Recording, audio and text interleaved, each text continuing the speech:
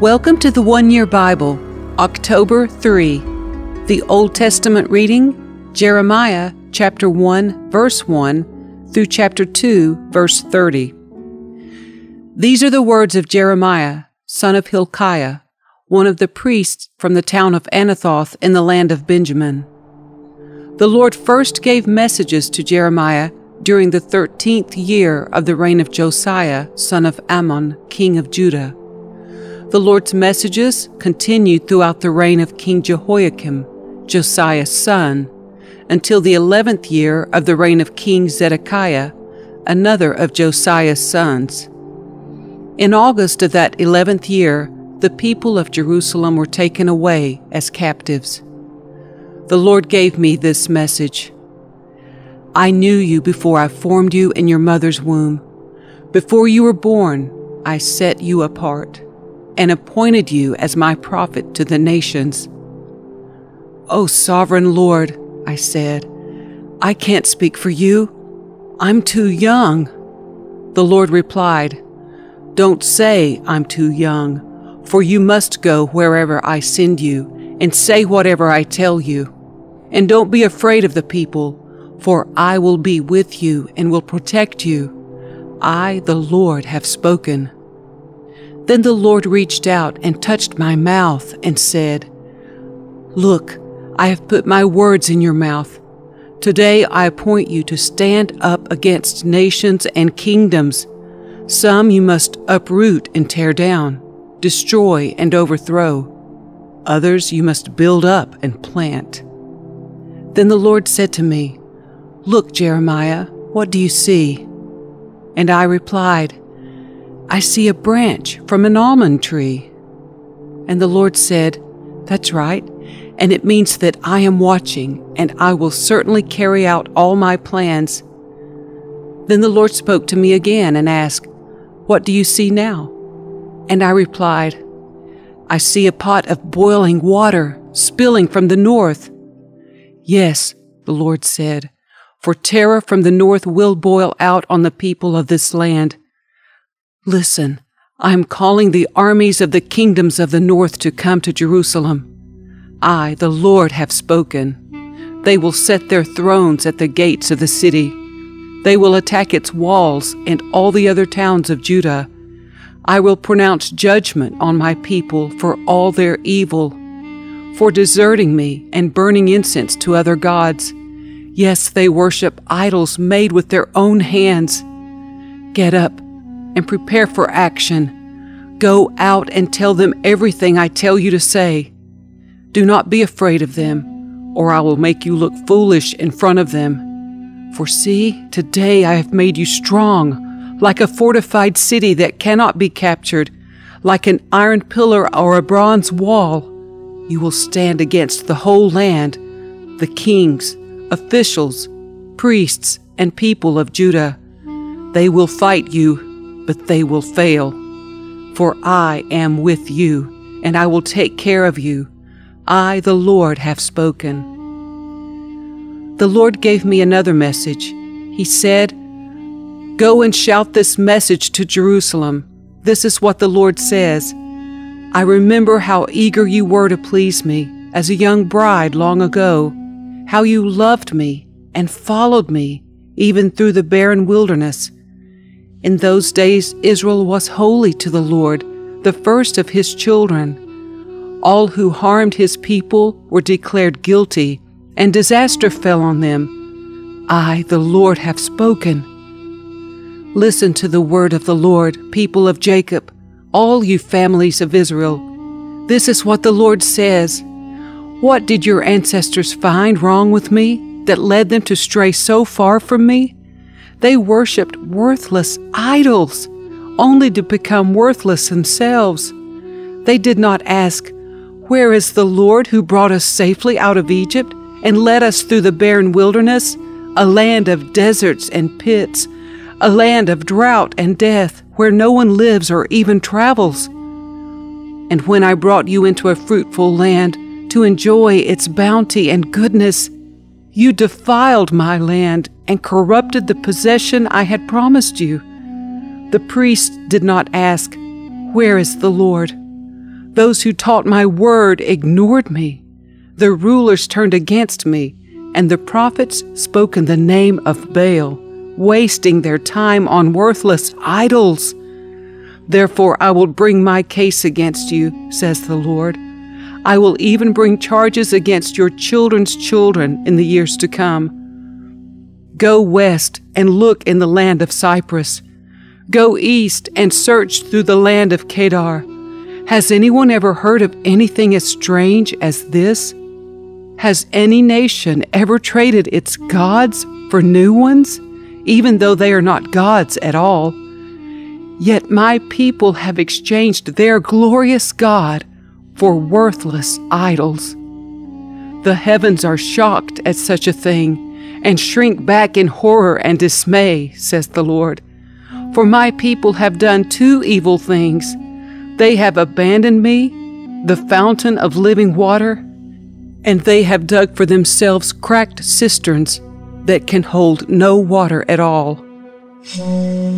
Why has Israel become a slave? Why has he been carried away as plunder? Strong lions have roared against him, and the land has been destroyed. The towns are now in ruins, and no one lives in them anymore. Egyptians marching from their cities of Memphis and Tahpanhes have destroyed Israel's glory and power. And you have brought this upon yourselves by rebelling against the Lord your God, even though he was leading you on the way. What have you gained by your alliances with Egypt and your covenants with Assyria? What good to you are the streams of the Nile or the waters of the Euphrates River? Your wickedness will bring its own punishment. Your turning from me will shame you. You will see what an evil, bitter thing it is to abandon the Lord your God and not to fear him. I, the Lord of heaven's armies, have spoken. Long ago I broke the yoke that oppressed you and tore away the chains of your slavery. But still you said, I will not serve you. On every hill and under every green tree, you have prostituted yourselves by bowing down to idols. But I was the one who planted you, choosing a vine of the purest stock, the very best. How did you grow into this corrupt, wild vine? No amount of soap or lye can make you clean. I still see the stain of your guilt. I, the sovereign Lord, have spoken. You say, that's not true. I haven't worshipped the images of Baal. But how can you say that? Go and look in any valley in the land. Face the awful sins you have done. You are like a restless female camel, desperately searching for a mate. You are like a wild donkey, sniffing the wind at mating time. Who can restrain her lust? Those who desire her don't need to search, for she goes running to them. When will you stop running? When will you stop panting after other gods? But you say, save your breath. I'm in love with these foreign gods, and I can't stop loving them now. Israel is like a thief who feels shame only when he gets caught. They, their kings, officials, priests, and prophets are all alike in this. To an image carved from a piece of wood, they say, you are my father. To an idol chiseled from a block of stone, they say, you are my mother. They turn their backs on me, but in times of trouble they cry out to me, come and save us. But why not call on these gods you have made? When trouble comes, let them save you if they can. For you have as many gods as there are towns in Judah. Why do you accuse me of doing wrong? You are the ones who have rebelled, says the Lord. I have punished your children, but they did not respond to my discipline. You yourselves have killed your prophets, as a lion kills its prey.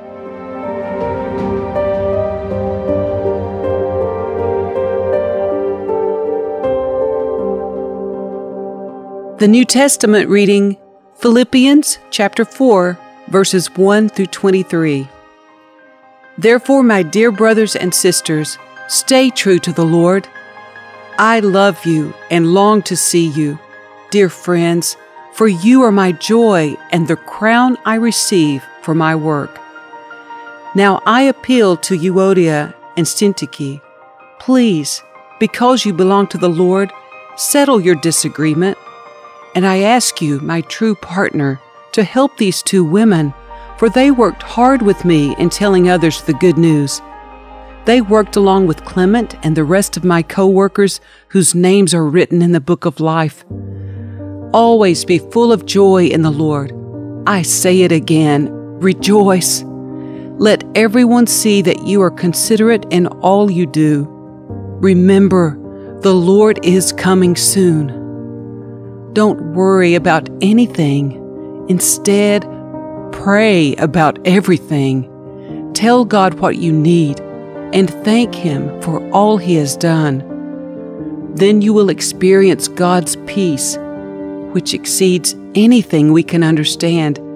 His peace will guard your hearts and minds as you live in Christ Jesus. And now, dear brothers and sisters, one final thing.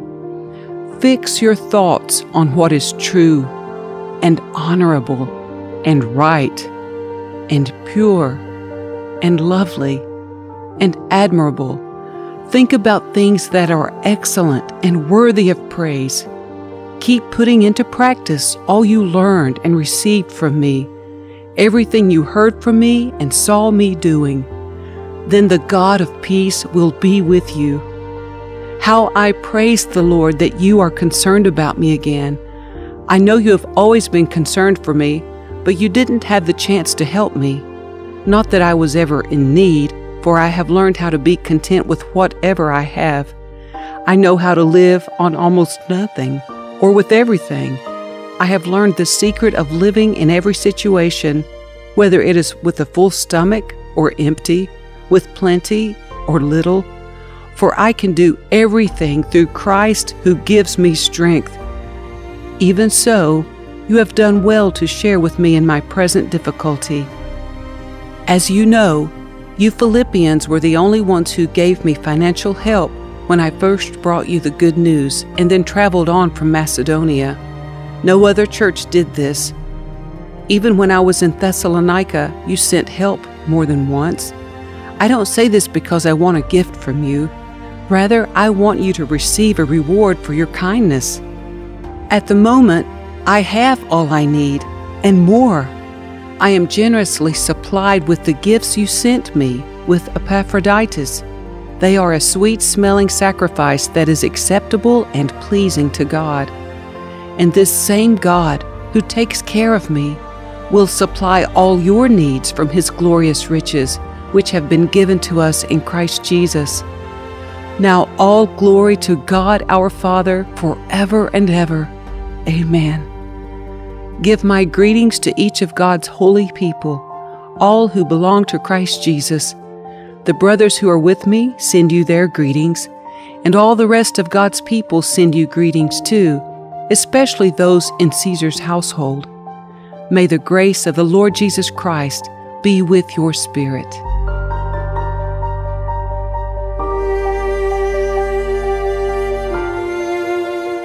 Psalm 75, verses 1 through 10. We thank you, O God. We give thanks because you are near. People everywhere tell of your wonderful deeds. God says, at the time I have planned, I will bring justice against the wicked. When the earth quakes and its people live in turmoil, I am the one who keeps its foundations firm. I warned the proud, stop your boasting. I told the wicked, don't raise your fists. Don't raise your fists in defiance at the heavens, or speak with such arrogance. For no one on earth, from east or west, or even from the wilderness, should raise a defiant fist. It is God alone who judges. He decides who will rise and who will fall. For the Lord holds a cup in His hand. that is full of foaming wine mixed with spices.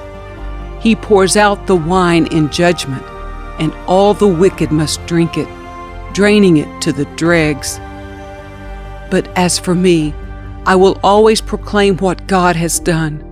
I will sing praises to the God of Jacob, for God says, I will break the strength of the wicked, but I will increase the power of the godly.